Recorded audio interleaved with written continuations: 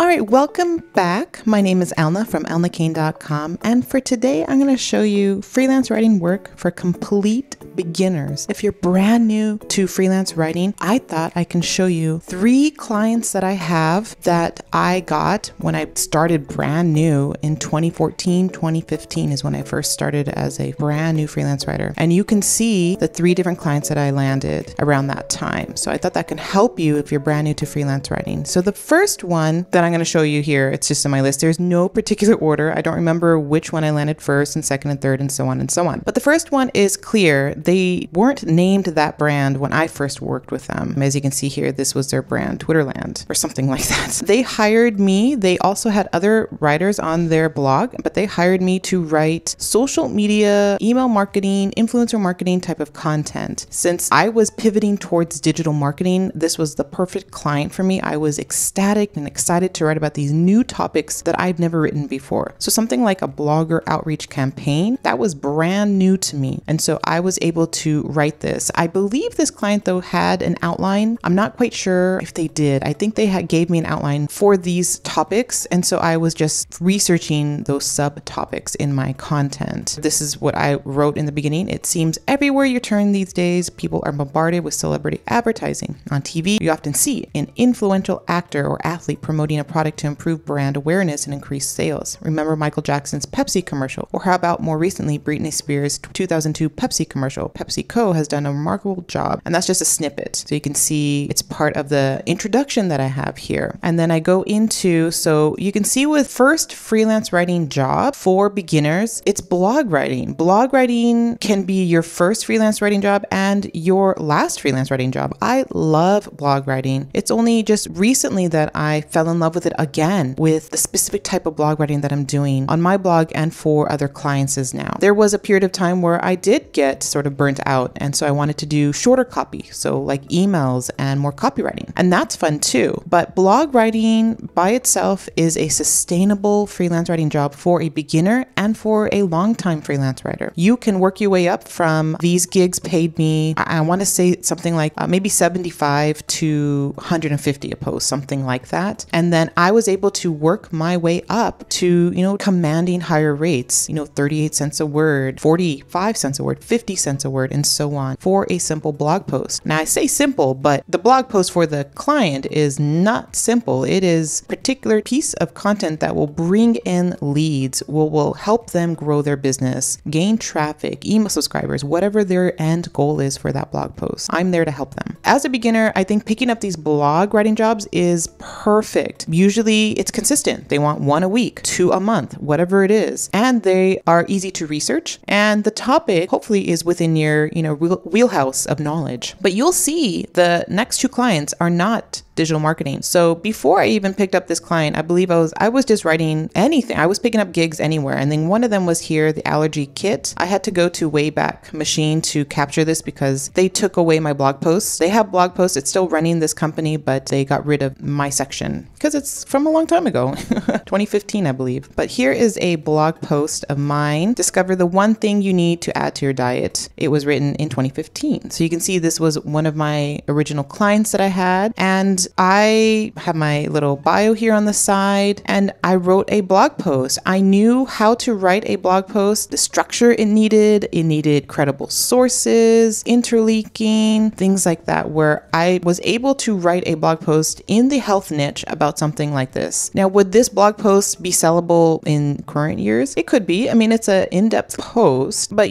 clients these days want a little bit more than just something like this, where you can pick and choose your sources quickly and just come up with a generic blog post. Now, since this was one of my first gigs, the client liked it and they didn't feel that it was generic. But when I look it over now, it does seem a little bit generic that you would see something like this in any typical blog post. The fact that the post is called Discover One Thing You Need to Add to Your Diet isn't really appealing, isn't keyworded, isn't social media marketing optimized, all of that. But the client gave me this topic. They also had me review their allergy kit and I used it and wrote about it. So, it was an interesting gig for sure. And I learned a lot, but I don't think I was paid very much for this. I think it was around $75 a post for this. And I wrote for them for a while. I don't remember how the relationship ended. Same with my other ones here. So the other client was Wheels. This was actually one of the first gigs that I picked up. This was through a job ad. And so I was able to scour the job ads, find this pitch, and I did I think it was either a phone call or a Zoom call or something like that. And we talked it out, and I got the gig. Now, Wheels.ca is a division of the Toronto Star. I mean, this is like a newspaper. I was ecstatic to get this gig, and I wrote for them for a while. You can see lots of posts here that I wrote for them. The very first one this was the first one I wrote for them. It was sort of journalistic in nature. Why are gas prices low and what it means for Canadians? And I really was interested in this type of writing as well, which was more journalistic in nature. I mean, I didn't go out to interview anyone, but I was able to read other newspaper articles and seeing what kind of information they used in their articles, what was important in a newspaper article, and was able to write something like this. Again, using credible sources, talking about these things, and I got paid for this. And I got paid for all my other posts that I did. As you can see, as a beginner freelance writer, I mean, there is no end to what type of content you pick up, but I honestly believe blog writing is your best bet for your beginner freelance writing job, and it's highly versatile. Once you know blog writing, you can start your own blog. You can write guest posts, right? You can write ghostwriting for influencers that have no time to write blog posts. I'm following an influencer, and she makes it known that she has a ghostwriter writing all the content on her blog. People do hire freelance writers to write blog posts just as much as they would